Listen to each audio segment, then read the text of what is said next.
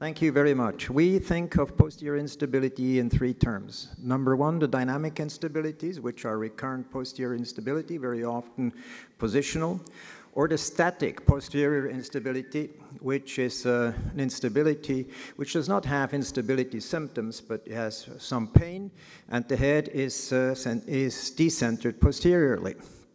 Now, if we look at dynamic posterior instability, and I take mostly our own data, there is a concept that it is due to hyperlaxity.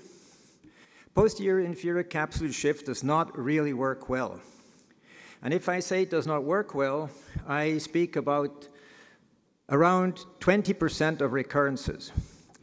Now, if I think of 20% recurrences, I think of Zurich Airport. 750 landings per day, 150 crashes. So that's probably not a very good system, okay? Glenoid retroversion, glenoid osteotomy does not work. It creates osteoarthritis. Posterior bone block, our data, does not really work well. They're okay early, but then they also create posterior erosion. And muscle coordination, pacemaker does improve these patients some, but never cures them. Let us go through what we have found. This is a typical case of a B0 glenoid. And I would really like that at the end of this talk, you understand that this terminology has hurt us very much. Because this is not a B1 or B0 glenoid, but a B0 or B1 scapula. And if we do not think scapula, we'll not solve the problem. What do we know? We know that static posterior subluxation is progressive. It is always progressive, and it leads to eccentric osteoarthritis. Very important to remember. So it's progressive, it leads to eccentric osteoarthritis. Now, what is it all about? We don't understand it. We don't understand why that happens. Who of you knows why there is posterior escape? Well, I had an experience. You may know that it is very easy to do posterior bankard. Posterior bankards are much easier than anterior bankards. And with this case here, I tried to do a posterior bankard, and I got always into subacromial space rather than into the joint. That was not the first arthroscopy that I had done. So I looked at the X-ray, and I saw that the acromion is extremely high, and the acromion is extremely horizontal. So we said, well, we better look at whether there is something systematic there. But you see here, so we were astonished to see that because that's not normal, and asked ourselves, well, is this a systematic pathology? And then we looked at the acromion in instability. Just use the near view. Look at the posterior instability case on the left and the anterior instability at the right. I can tell you, yesterday we had a session on B1 and B2 glenoids. 100% of the cases that were presented had an acromion, as you see on the left side. Nobody was alluding to it, nobody was talking about it, but it was absolutely constant. So what we saw here, we wanted to know, is this systematically so? And what you see here is that on the right side, in a normal or anterior instability case, the posterior inferior angle of the acromion is clearly within the glenoid. It's about, from the center of the glenoid, is less than 20 millimeters above. In the posterior instability, it is much, much, much higher, and you can see that the head can be pushed out the back, which is also the reason that Scapinelli had the thumb test, which showed that if you hold your thumb posteriorly, the patient cannot subluxate anymore posteriorly. So we systematically looked at posterior acromial morphology and found in this JBJS article that it is significantly associated with posterior shoulder instability. And what we measured was the posterior acromial tilt, posterior acromial height, that is the PAH, that's the inferior part of the posterolateral aspect of the acromion and the center of the glenoid, this posterior acromial height, and the posterior acromial coverage. It's a coverage angle that you see there. Now, if we saw that, we measured that, and we could see that the posterior acromial height in posterior shoulder instability is highly significantly different from normal and from anterior instability. And in this series, if you had a posterior acromial height of more than 23 millimeters, your odds ratio for posterior shoulder instability was 32. If we looked at the posterior acromial coverage, exactly the same thing was found. And the posterior acromion is much, much higher and covers the head much poorly. So we did a 3D study and looked at first normal shoulders, then dynamic posterior instability and static posterior instability, and measured them in a three-dimensional fashion. First, we created, and then we created a scapular mean statistical shape model for the normal shoulder. If we look at what we found, there were things that we did know, like the retroversion of the control group was less. There was less retroversion than the dynamic, and there was even more for the static posterior instabilities.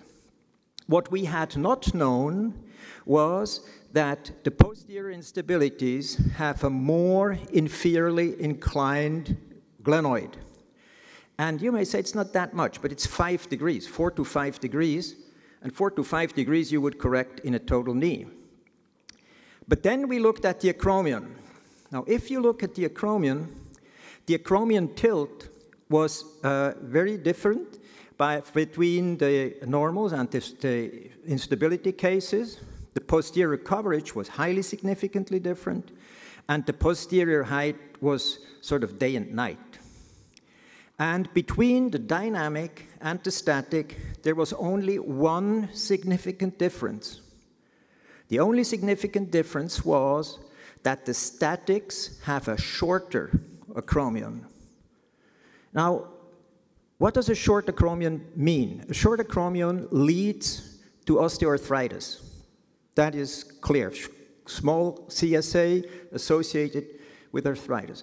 So you have a posterior instability and a very short acromion. What does that mean? Well, we could show the typical acromion of static posterior instability in the young is identical to the acromial anatomy of eccentric osteoarthritis of the elderly. Here you see concentric osteoarthritis with a normal acromion and eccentric osteoarthritis, and they have a horizontal acromion. So what happens?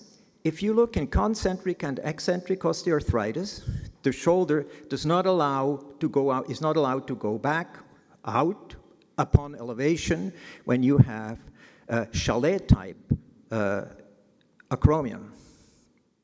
Now, we know that small anteroposterior inclination of the acromion is a predictor for posterior glenohumeral erosion, and for posterior subluxation to occur, the small CSA has to be associated with horizontal acromion.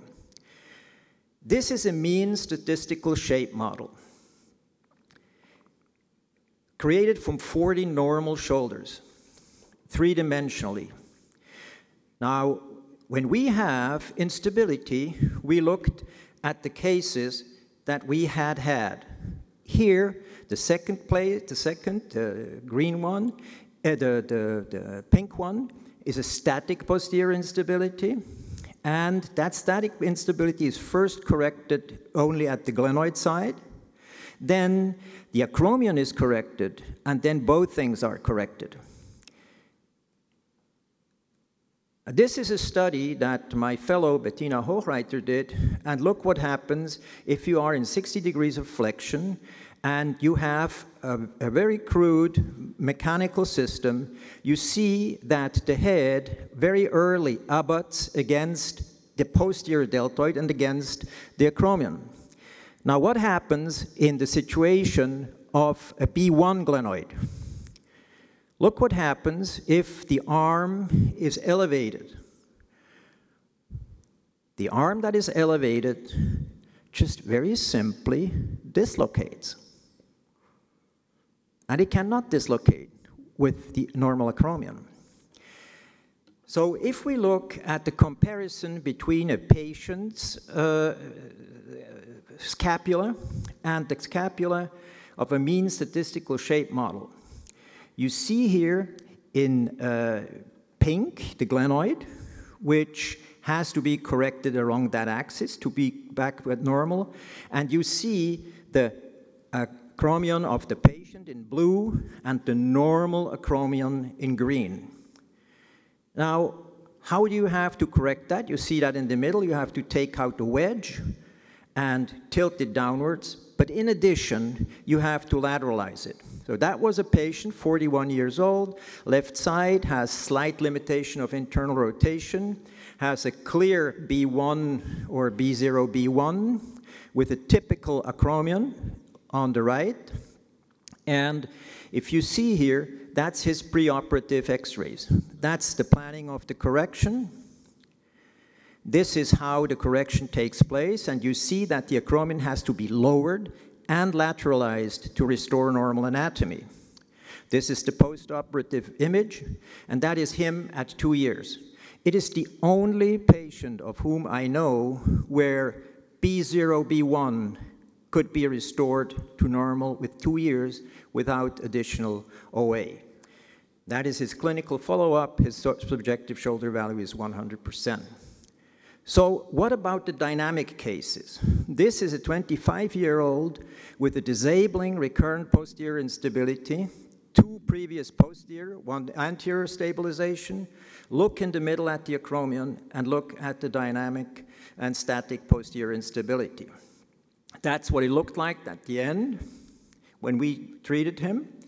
He was not able to elevate the arm higher, subjective shoulder value 20%. He was not able to do that because he dislocated when he went up higher.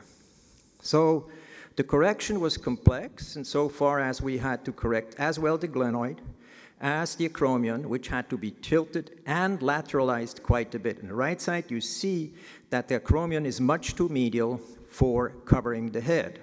So this is the correction of the acromion, fixed with 2 screws. This is the post-op radiograph. This is him at 18-month follow-up, and he may not be completely recentered, but he's completely stable, working 100%. We have a total of 9 patients. There is 1 complete failure, and the complete failure is due to our current main problem. It is very difficult to execute precisely this operation. And the 1 failure that is really a failure, also a radiographic failure, we could show that we have not corrected what we wanted to correct.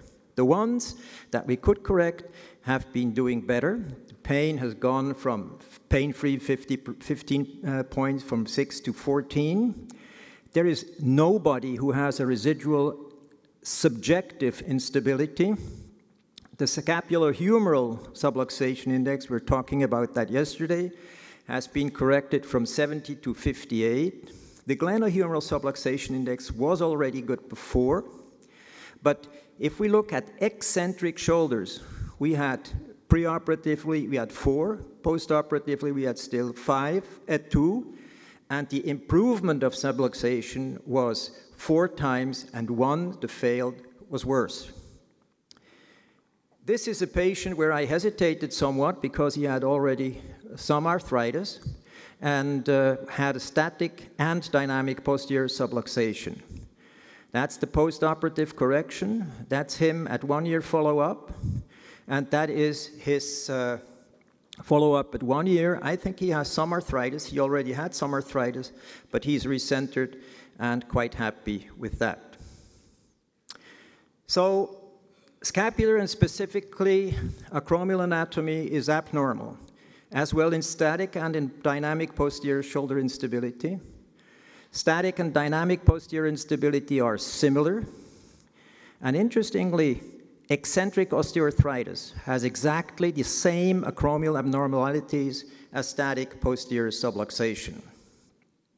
The normal acromion is an effective secondary restraint to posterior humeral escape, and scapular corrective osteotomies for posterior escape can restore, they do not always restore, but they can restore posterior stability to normal and are clinically safe and promising.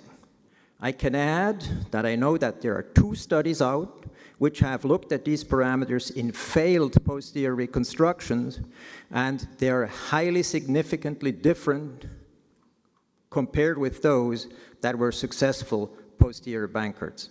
Thank you very much.